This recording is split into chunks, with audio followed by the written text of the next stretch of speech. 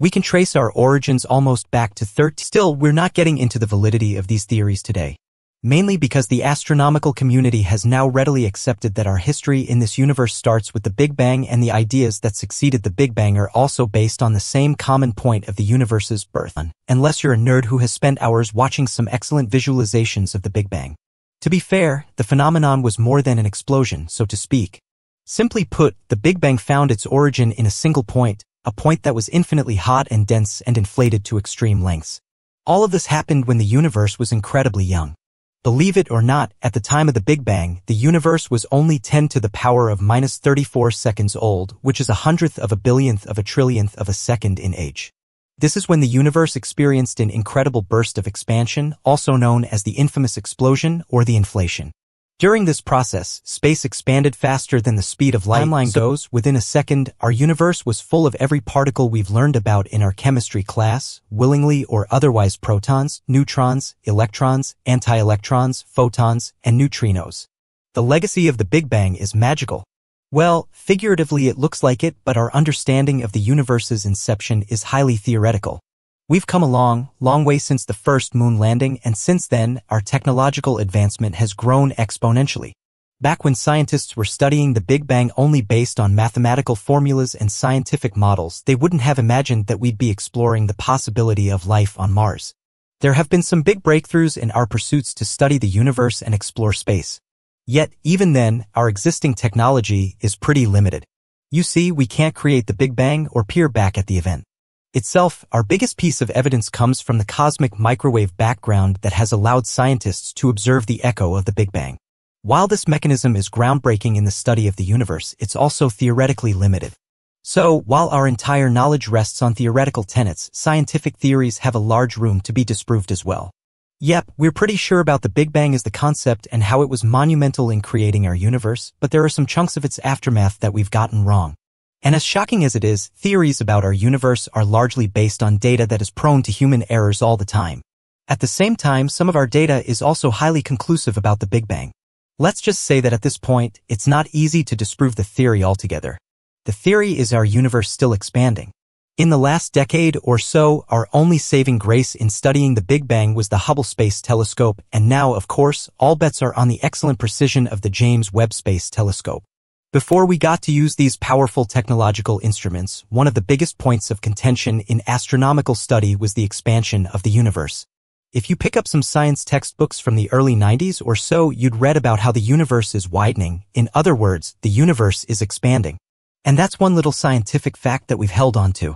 But the real snafu here is that perhaps we don't understand what the expansion of the universe entails, and more importantly, we've got to ask ourselves in studying if the universe is expanding because, spoiler alert, James Webb Space Telescope is telling us otherwise. Lo and behold, the universe has stopped expanding. Now, before jumping into the implications of this groundbreaking shift from our universe's trajectory, let's just talk about our understanding of this perplexing phenomenon in the first place. Scientifically speaking, that sort of visualization isn't correct. Despite the widespread use of the explosion and inflation of the word, the birth of the universe wasn't exactly a blast, and scientists want us to correct our understanding of the universe. In NASA's own words, the universe did not expand into space, as space did not exist before the universe. Instead, it is better to think of the Big Bang as the simultaneous appearance of space everywhere in the universe. Our understanding of the phenomenon also reveals that our universe has lived through a durable cosmic period that was only disrupted by the organization in space. Before the particular chemical conjecture, our universe was just pitch black and dark. When that was rectified, as clumps of gas turned into stars and galaxies, only then did the universe emerge from its cosmic dark ages. So, here's a little trivia for you guys. When do you think our solar system came into being? If the universe was just darkness and eeriness for 400 million years, well, our solar system was born 9 billion years after the Big Bang. What happens is that space has been stretching over time and it carries matter with its trajectory. To put it in clear-cut words, the universe isn't expanding the way we visualize it or even understand it. It is the active stretching of space that precedes the expansion of the universe. We know it's a bit complicated to comprehend this, but it's also important to understand the implications of what we're about to tell you. For this video, we'd continue to use the phrase expansion of the universe to signify the active movement of our space, mainly because even scientists are comfortable using the exact framing to describe the recent discovery made by the James Webb Space Telescope. The fact that the universe has stopped expanding is both terrifying and inconsistent with our previous theoretical knowledge of this baffling phenomenon. Because you see, with this shocking discovery, scientists were convinced that the universe was expanding at an accelerated rate since its inception, and well, they weren't wrong. With the help of the Hubble Space Telescope, scientists were able to gather concrete evidence to support their theory. So no, this isn't a case of NASA correcting its earlier understanding of the universe's expansion. Whatever is happening to our universe is entirely new and possibly irreversible. While the discovery itself is profoundly frightening, it isn't overly unexpected either. As we talk more about gravity, you'd see that our universe was always susceptible to a recollapse in the case when the universe had an ample amount of energy density. The expansion would stop entirely, and by the looks of it, our universe is going backward. So, let's unpack this, shall we? Origin of dark energy. The origin of dark energy goes back to the 1990s. NASA and its credible scientists had some very conclusive ideas about the expansion of the universe. The most fundamental unit of their scientific understanding was gravity. While that much remains true today, we've got some entirely different ideas about the speeds at which our universe expands. As we've already discussed earlier, scientists had a theoretical prediction about the universe's recollapse that would cease the expansion as we know it today. But also, the contesting idea was equally terrifying, if not jarring enough. Too little energy density would mean that our universe would never stop expanding. The uncharted bizarreness of the idea is quite limited today, but you see, it was the 1990s and scientists had little technological help to find tangible or observational data for their predictions. What they were certain about was that as our universe ages, gravity would decrease the rate of expansion over time. Of course, even intuitively, it makes sense. Gravitational pull brings galaxies together. This is something we've already established, so as the universe expands, the gravitational force would resist widening the distance between the heavenly objects. Since our universe is just a patch of matter, of course, the attractive gravitational pull would keep the matter intact. This theory was also extended to understand the rate of the universe's expansion. Scientists believe that since gravity is the binding glue for all of matter and has existed since the universe's inception, the rate of expansion had to slow down. Sure, we didn't have any means to observe this phenomenon or carry out some big data testing, but theoretically, this made complete sense until it didn't. In 1998, the invention of the Hubble Space Telescope, or HST, changed everything we knew about the universe. HST was effectively used to study the distant supernova in our universe that explained the fluidity of our space. This is to say, scientists employed supernovas to study the expansion of the universe. What they found out was opposite to what they knew about our universe, and let's just say scientists were left completely dumbfounded and clueless. After all, the whiplash was monumental. Not to mention this single discovery meant that astronomical studies had to be inherently rewritten and revised. Scientists had to look back at their theoretical studies and change everything based on what the Hubble Space Telescope showed them, and there was no room for error or judgment. For the first time in the study of the universe, seeing was believing. It had turned out that gravity wasn't slowing the expansion of the universe at all. The universe was expanding at a higher acceleration than it had ever before. You heard that right. Ever since the universe's inception, the rate of expansion has only increased from its earlier data points. For the most part, this unexpected theory was hard to explain. Of course, gravity couldn't cause the faster acceleration. If anything, gravity should have fought valiantly to deaccelerate the rate of the universe's expansion. But by all accounts, gravity was rendered powerless. In fact, to this day, we don't know how or why the universe was expanding to astronomical degrees.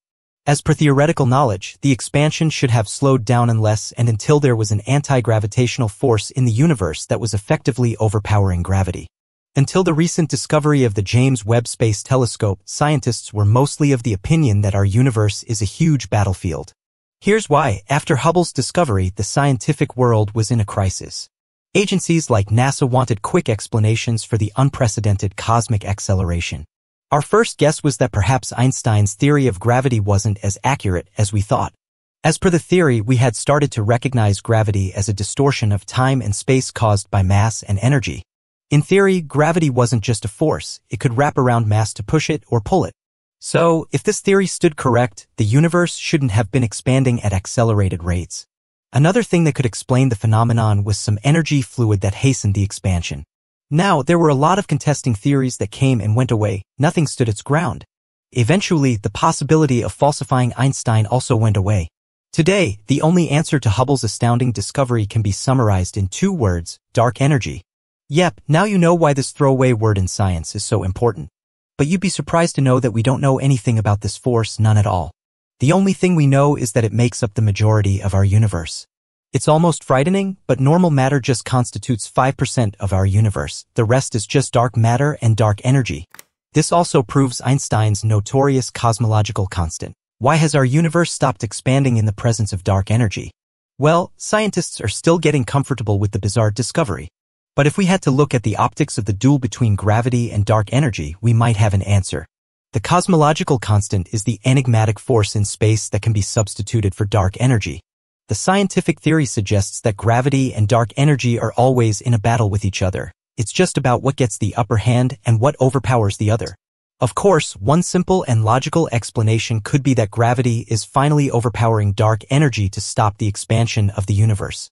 Because if our universe had a trajectory, it would have at least contracted to a considerable degree before the expansion stopped altogether. Or maybe gravity started to cancel the effects of dark energy out of nowhere. In either case, we need substantial observational and theoretical proof to justify if gravity is changing its properties. And well, that's one heck of a chore, because if there's anything we know about gravity, it's the idea that it has never changed. Yep, ever since the inception of the universe, gravity has been constant, and so far, we don't have ample proof that there's a change in how gravity interacts with the universe. This couldn't be more terrifying than the Big Crunch. But for better or worse, due to the theoretical works of scientists like Cox, we have some idea about the impacts of anti-dark energy. Call it a strategic foreshadowing or a shot in the dark, but a particular scientist was already preparing for the reversal of dark energy back in 2011. Brian Cox released his critically acclaimed book, Wonders of the Universe, followed by a TV series of the same name. This classic combination of the book and TV show did some wonders for the general audience who wanted to learn more about the universe in layman's terms. The series is highly enjoyable, but it also takes a dark turn when Cox and his co-author Andrew Cohen talk about the end of the universe. Alright, no one wants to think about the apocalypse, but if our universe has stopped expanding and there's no going back, perhaps this is the right time to imagine the unimaginable. For starters, we know that time isn't linear, but then again, our existence is intrinsically tied to the universe. If it contracts and collapses, so do we. Since the universe has stopped expanding from what we could gather, that's the passageway for the sun to cool down, and in that case, we'd be witnessing the apocalypse in pitch-black darkness. Then the universe would collapse onto itself, and we'd be lured into the single black hole singularity again. Yet, for this to become our fate, it will take 6 billion years or so. At least that's what Brian Cox theorizes. It's almost unironically, but this recent discovery means that most scientists are falling back to the ultimate fate theories that were previously considered untestable or straight-up mythical. One important topic in physical cosmology is the ultimate fate of the universe, which primarily focuses on evolution and the end of time. In this emerging field, our theory of interest is called the Big Crunch, the moment when the universe stops expanding and begins to contract. This cosmological event occurs when the average density of the universe will be ample enough for the expansion to stop. While the Big Crunch is heavily understudied, we can predict how the universe ends. You see, if the gravitational pull of the universe becomes ultra-intense, it will be able to cut through the space-time dimension, and in the blink of an eye, our universe will fall into a dimensionless singularity that marks the inception of the Big Bang. Yeah, theoretically speaking, we'd be right back to where we started at the beginning of the so-called eternity. Remember when we said we seemed to go backward in time? This is precisely why. Whereas the Big Crunch wasn't ever discarded from astronomical studies, it wasn't exactly a prevalent theory either. Now, our data suggests that not only is the crunch a plausible theory, but we're also on the verge of universal recollapse. This means that we're nearer to Big Bang 2.0 than we had previously hypothesized in cosmic time. When does the world end? It's almost frightening, but our affinity with the black hole singularity isn't a matter of billions of years. It's just mere millions, cosmologically speaking. The recollapse of the universe is almost measurable in geological timelines as well. So yeah, while Brian Cox was right to theorize about the diminished role of dark energy, his timeline for the apocalypse was a tad bit off. If we strictly followed the linear laws of time, we could have thought about following the same trajectory as the Big Bang. Picture this, you're running a marathon from Park A to Park B. While in the middle of your run, the referee or whoever is controlling the race suddenly changes the rules of the race. Now you're supposed to run back to the point right where you started. Since you weren't at Park B yet, you'll run back to Park A. It should take the same time as when you were running earlier. Sure, there might be some difference in speed here and there, but strictly based on spatiality and time, your trajectory isn't changing. Following the same logic, if our universe is running backward and mimicking the events from its inception, then it would take us around 13 billion years to recreate the Big Bang if only cosmic time was as simple as that. In a new study by scientists from Princeton University, it is revealed that the acceleration of the expansion is slowing down at exponential speeds, and its implications are going to be catastrophic. While the Big Crunch was a thing of the distant future, its real-time observational data isn't. The study was able to capture the possibility of the Big Bang 2.0 in dinosaur time scales. Yep, that's both interesting and terrifying. The report says, and we quote, "The time interval remaining before the end of acceleration is less than the time since the Chicxulub asteroid brought an end to the dinosaurs." Now, how long ago did all dinosaurs go extinct? Alright, we won't ask you to live through another trivia question, so we'll just give you the correct answer right away. 65 million years ago. Yes, in one scenario we're living at the second origin of the universe. It might seem like 65 million years is a lot considering our aggravated struggle with climate change and our planet's adaptability. But any bets on survival hardly exist in binaries. Not to mention, 65 million years is nothing in the cosmic time frame. In certain epochs, it just amounts to a mere blink of an eye. It's also worth noting that a lot of scientists believe that Big Bang 2.0 will only happen after the collapse of life on Earth. Perhaps we'd prefer it that way, yet so far, we don't have decent scientific data to back this theory up. Alright, we're not asking you to lose any sleep yet, but we can't ignore the haunting facts about this discovery, mainly because it's not easy to detect rapidly changing cosmic events. Our biggest evidence in these unprecedented times is supernovas or the echo of the Big Bang itself. Such cosmic entities aren't susceptible to change very quickly. Before they show any signs of cosmic transformation, it might be too late to do anything about it. Our only glimmer of hope in this scenario is the James Webb Space Telescope, which has been monumental in the up-close study of the Big Bang. With this groundbreaking device, scientists hope to track changes in the trajectory of distant objects that used to emit light billions of years ago. While we figure out the logistical and feasible mechanism to study the contraction of the universe, certain predictions are based on our prior theoretical knowledge. What we know is that our universe is never at a standstill, it either expands or contracts. In the case of the latter, gravity ends up dominating the universe. We can't be certain what happens to dark matter yet. Its powerlessness can finally put one popular theory to rest.